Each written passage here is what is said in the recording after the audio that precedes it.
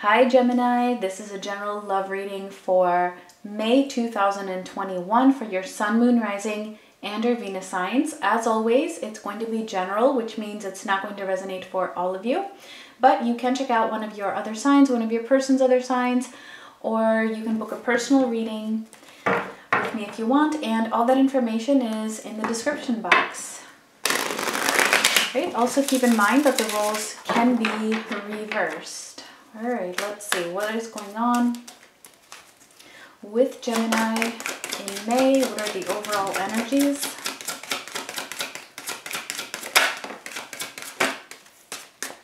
All right, we have recognition and reinvention. All right, so somebody is recognizing something within this connection. That was Manix.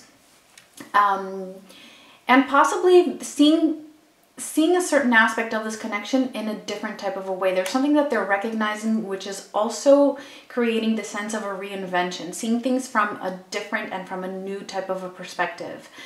Something being different because of that recognition. So this could be you, this could be them. We will see.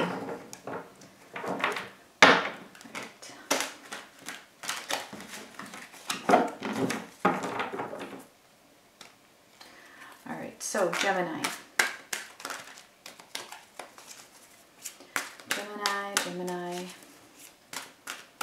Sun, Moon, Rising, and Venus for May, first half of May, 2021.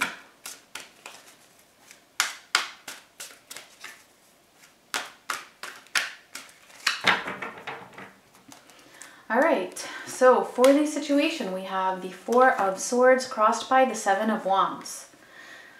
All right, so I feel like either you or your person is trying to heal. I'm going to assume that this is you. You're trying to heal from something, but there's something that is actually blocking a little bit that healing. I feel like there might be something that is causing you to feel a little bit defensive maybe. Definitely could be your person though, okay? So take it as it resonates. So I do feel like there's some defensiveness here, which is actually blocking the full recovery or full healing of a particular situation. Let's see the recent past. We have the Star. For the near future, we have the Ten of Cups. All right. There was definitely something here in the past that you or they had been wishing for. And I actually feel like this may be a person that you were together with at some point. Maybe you still are, okay? Because I'm not necessarily seeing a separation. Although it could be, all right? It could be either or. So I feel like there was definitely though a time where you felt like things were healing, and maybe there were aspects of this connection that actually did heal, and things did feel like they were moving in a direction of just, you know, everything coming together, basically. Let's see what's going on in your energy here. We have the Ten of Wands. For them, we have the Six of Swords. More about you. We have the Three of Swords. For them, the Fool. And potential outcome here is the King of Pentacles. And the message for you is the Eight of Swords. All right, so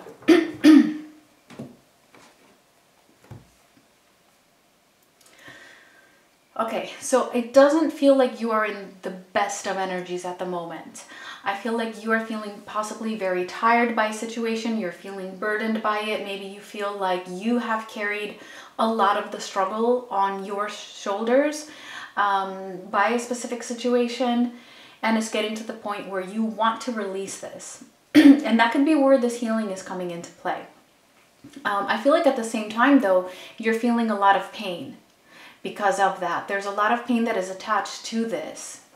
And I feel like you want to release that pain, you want to heal from it, but there's something here that you're kind of blocking out, and it might even be your own emotions. It might even be the recognition of these feelings in order for there to be a reinvention.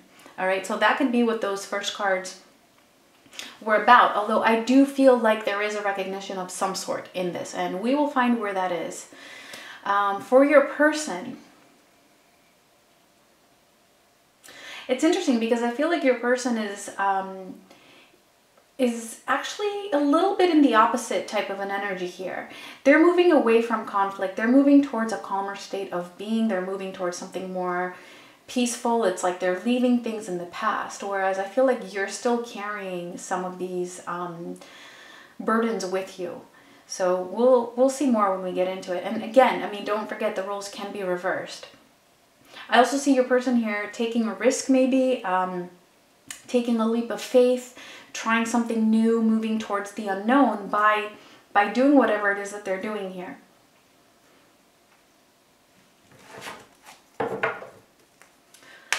We do have love though coming up, all right, because we have the Ten of Cups, so that's actually quite a twist, especially when it comes to your energy, with that Ten of Cups being there in the near future, and then the King of Pentacles being the potential outcome here, and that's stability, that's commitment.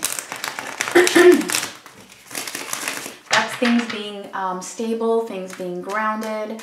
So I do feel like you're just processing certain experiences right now that are ultimately leading you to that happiness and to that stability. So we'll see, because we also have the Eight of Swords as the message here for you. So I feel like, you know, you might be a little bit stuck in your head, which is very Gemini-like. It can happen quite often. So it might be that you're overanalyzing certain things, and that is what is keeping you blocked from reaching this place of feeling more healed and more balanced within yourself. So let's start clarifying. Let's see. Let me clarify the Four of Swords with the Seven of Wands. All right, we have the Chariot, the Page of Cups, and the Ace of Pentacles. All right, so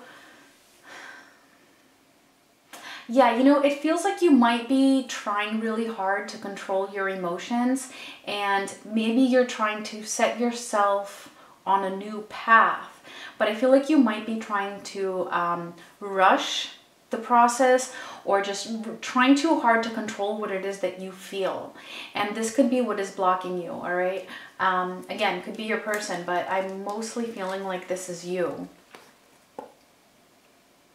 So I feel like you're just being called to be a little bit more patient and a little bit more accepting of what your true emotions are. What is it that you are truly feeling about a particular person, about a situation, about whatever this is about, even if it's about a new path that you want to go on, either independently or with another person. It doesn't matter. I actually want to clarify the Star in the recent past. I don't always clarify the past, but for you, I feel like I want to.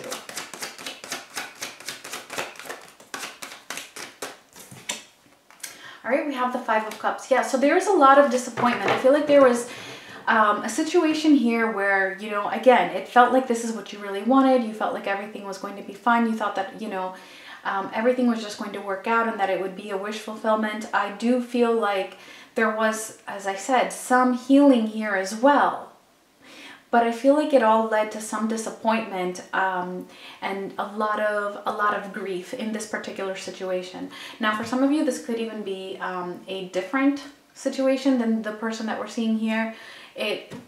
Just take it as it resonates.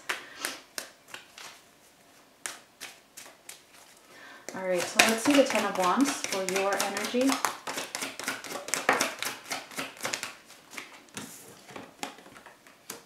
All right, the Wheel of Fortune, the Lovers, and the Two of Wands. All right. Okay, so for some of you, I feel like this is you. There's a bit of a waiting energy. Okay, so either I feel like it's going to be at least two different types of scenarios here, and very, very general. So either you were waiting for someone, for the other person, to make a shift, all right, when it comes to love, to turn the wheel in a new direction, because things, obviously, you know, there was this disappointment in the past. And so you were just waiting and waiting and waiting. And because of that waiting, and because it felt like you were the one doing all the work, that's how this is coming through. You you got to this point where you are disappointed, right? You are feeling exhausted. You are feeling tired of carrying all of that burden, always being the one to put in the effort, and just waiting for the other person either to make a decision, possibly between two different situations here for some of you, or just to choose love, or to just turn the direction of this connection in a different way. So it could even be that you felt like this connection wasn't being recognized by this, by the other person. All right, now, for others of you, I feel like it is you who was actually stalling and procrastinating on turning that wheel in a new direction, turning this towards love. Okay, so you would know which situation is yours, all right? Either way, I feel like there's waiting on your end, whether it's waiting for your own self and procrastinating, or whether it was waiting for the other person. If you're in the second group, or if you're cross-watching and your person's in the second group, you're tired. You're tired with your own self of carrying this burden of not taking control. And so that could even be why right now it feels like you're trying to rush it in a way, kind of like to make up for lost time. Or you're trying to really control how you feel to make this process easier for you. And it just, you know, it's like we can't really do that. We can't really control how we feel. Our emotions are our emotions, and until we accept them and process them, it's kind of difficult to move on from there. Let me see the Three of Swords. All right, the Ten of Wands again. The Nine of Wands. Give me one sec. And Strength. All right. So we have positives here and we have negatives here. Obviously, again, it feels like it's a very, very challenging time for you right now. So you're feeling that struggle. You're feeling the pain of it. You're seeing this whole situation as something very, very difficult. And it is painful, whatever it is that you are going through. I feel like there is a decision here that needs to be made, and whether it is on your end or whether it is on your person's end, it's still something that is very difficult for you to cope with, all right? Even if it's your person, the one who needs to make a decision, it's hard for you to really process and cope with the fact that, you know, either that it's taken them so long, for example, it's painful. Or if it's the other way around, you're just having a hard time making that decision. And because you're now at your wit's end, you don't know, you feel like, you know, like this is something you just have to do. And because now it's like it's just kind of blowing up, right? You're feeling the challenge of it. It's like you cannot carry that burden anymore, all right? Either way. For either scenario. Now, the good news is that we do have strength here, all right? So I do see this as you being able to really find that courage, find that strength within you to actually overcome this regardless, all right? Like you are able to heal that Three of Swords energy, that pain, or whatever it is that needs to be healed. You do have that courage, that strength to really face your emotions, recognize what they are so that there can be this reinvention. All right, so let's see what's going on with your person here. Six of Swords. All right, look at that. So they have the Three of Swords too. Three of Swords, Death, and I don't know why the cards keep flying on the floor in your reading, and the Knight of Swords. So yeah, this is, see, your person is moving forward. They're moving to a calmer state of being. They have this pain too. That pain is there. All right, but for whatever reason, they're able to kind of process it in a way where they can leave it behind. It's like they can put an end to that in some regards. Does that mean that they're necessarily moving away from you? No, I don't necessarily see that. I just see this as them healing and overcoming that pain at the moment. And maybe it's for a different situation. All right, whatever, it's something that's going on with them here. all right, whether it's in regards to you or a different situation. They're putting their pain behind and moving forward. And that's why there is a shift on their end, which I feel is helping them to recognize also what is really going on here, also with the connection with you. And I feel like they're doing this pretty quickly, actually, with the Knight of Swords being here. And then we also have the Fool. So let's see the Fool.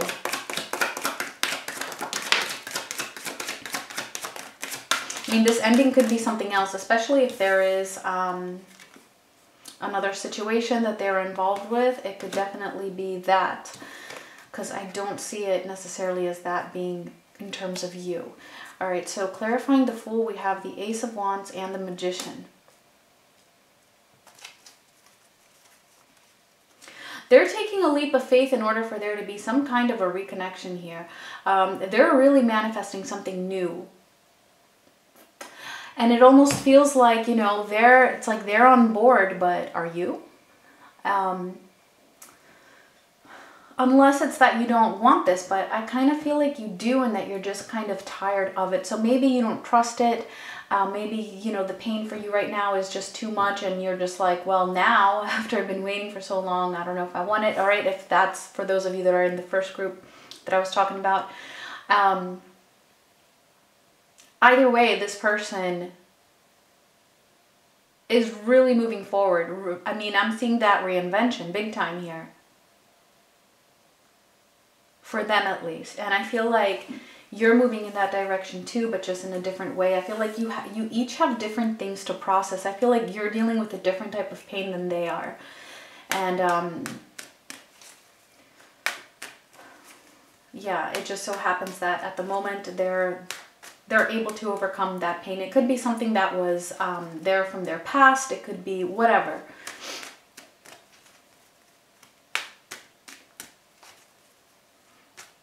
But they're definitely trying to manifest something new here. And I do feel like it has to do with you. With that Ace of Wands, or because that does, to me, it talks about a reignition of a pre-existing connection, or having a new start.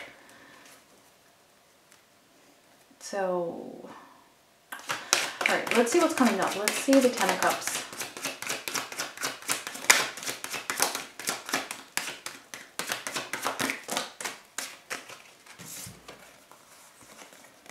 We got quite a bit here. All right.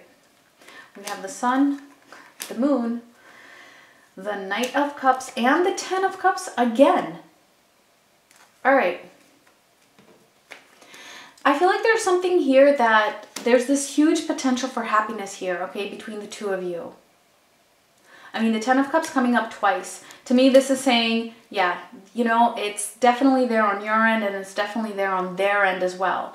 So I definitely don't feel like this is them leaving you behind or ending, you know, the connection with you at all, actually. We have the Ten of Cups here twice, all right? And we have the Sun. So definitely, I feel like something is coming up. This window is popping up, all right, to show you happiness. And I feel like, like I said, it goes both ways. It's also for them.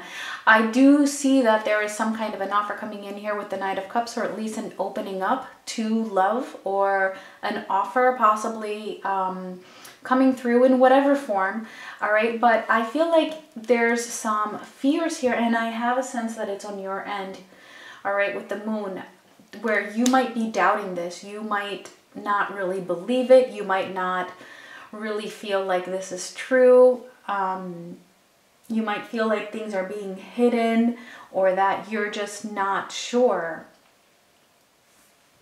of whether or not this is real, or whether it will actually bring you happiness. Now, if this reading is resonating with you so far, I mean, I'm seeing here that definitely it is. I mean, Ten of Cups twice and the Sun.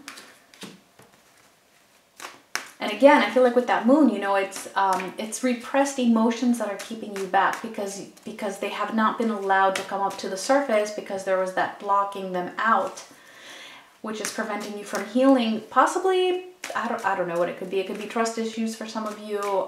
It could be different things. It could be different things. But whatever it is, I feel like it's repressed emotions that have not come up to be healed. And so I feel like that's the message here for you, is to allow your feelings to come up, allow yourself to feel them. Don't try to control them. Don't try to just block them out. And then you will be able to make a decision that will be more objective. All right, so let's see the King of Pentacles for the potential outcome.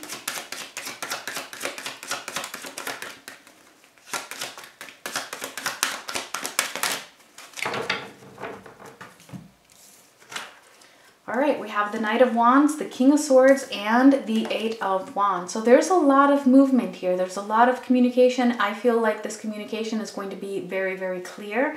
And just a lot of action coming your way, which is quickly bringing this stability. So I do feel like,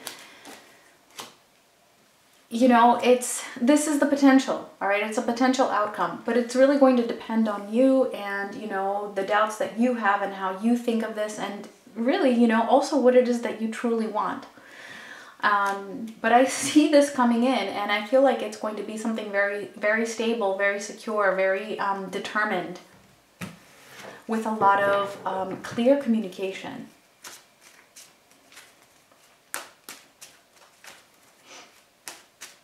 All right, so with the Eight of Swords as the I don't even need to clarify this. It's like so clear. This is what I've been saying all along, you know. It's really all about, you know, releasing those fears from inside you so that you can see the truth clearly and then be able to make a decision or discernment about this situation. All right, yeah. So there's a recognition is definitely needed when it comes to your emotions and to what is really going on, because that is what would lead to a reinvention of this connection in a new way, where it's not based on fear, where it's not based on pain, where it's not based on this moon type of an energy of illusions. All right, so Gemini, if this resonated, let's get your final oracle message, and please do give me a thumbs up if it did resonate. Let me know.